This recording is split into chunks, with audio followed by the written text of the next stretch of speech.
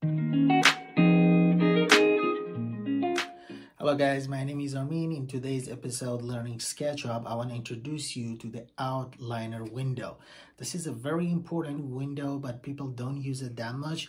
The good thing about this window is going to give you a lot of information about the object or the geometry that you are creating, and it's going to give you a better overview and an access or control to your geometry. Let's jump into SketchUp so we can take a look at it. In today's episode, we're going to take a look at the outliner window. So, this is a window that most people haven't used it or they're not familiar with it, but I think it is a great tool that's going to help you more organize and manage the model. So, if you ask me what is the outliner, I would say it displays hierarchical structure of objects, right? It shows groups, it shows components, it shows section plane, and also allow you to navigate the names by filtering it. You can find components, restructure the model hierarchy, and also is going to give you control over the visibility of all the object in your model. So this is the panel of tags. So you can see we have all of these objects drawn over here. We have them on the tags. If you do not have the outliner, you can go to the default tray, right click, manage, and then right here you can see the outliner. You can check the box and then close, and then basically shows up. As you can see, it's basically giving you the visibility, and also is going to give you an opportunity to see what is the structure of the objects in your model. And right off the bat, you can see a kind of a dotted stuff, and then just like square and this. So we know this is the section plane kind of symbol, which is these two. These are all the components. So if you have any object created as a component and you don't know if that's a component or not, Outliner is going to tell you right away what those items are. So these are with this shape is a component. This is the group.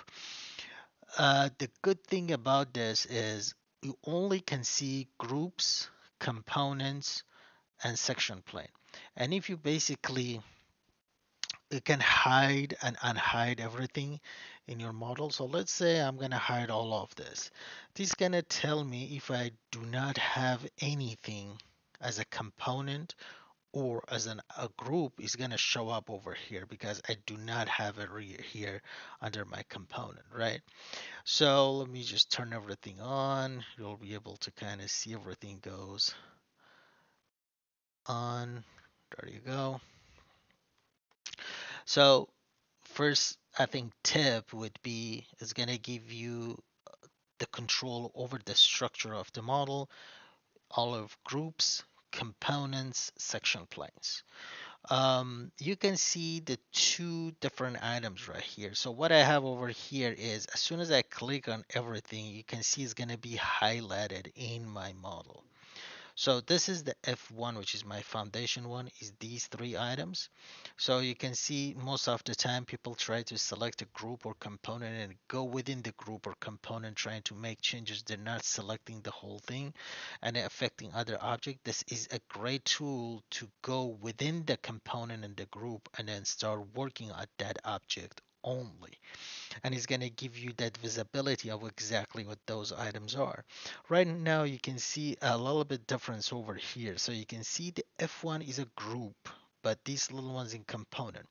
What does that mean is I created all of these foundation, you can see one by one as a component, and then I put those three in a group under the foundation one. So if I want to basically turn this off, is going to take off the whole thing. If I want to turn them off one by one, I'll be able to do it. We can do the same thing right here. So I have foundation 2, right? So all of these foundations that you can see right there, it's basically separate. I didn't create a group for them, and I want you guys to see the difference between if you have just a component by itself or you have a group of object. Excavation would be just this side right there that you can kind of click on it, lay down area one by one, and if I basically put all of these as a group, it basically you can see it right away. Put all the laydown areas under the group for me. So each laydown area, which is each of these, is one group, and then all three of them is a group as well. We have the gates, we have the fence. As I click on those, and also you can see the section plane. You can group all your section plane, or you can basically see them. So the good thing about this is, first of all, you can hide and unhide. You can see the difference between components and group.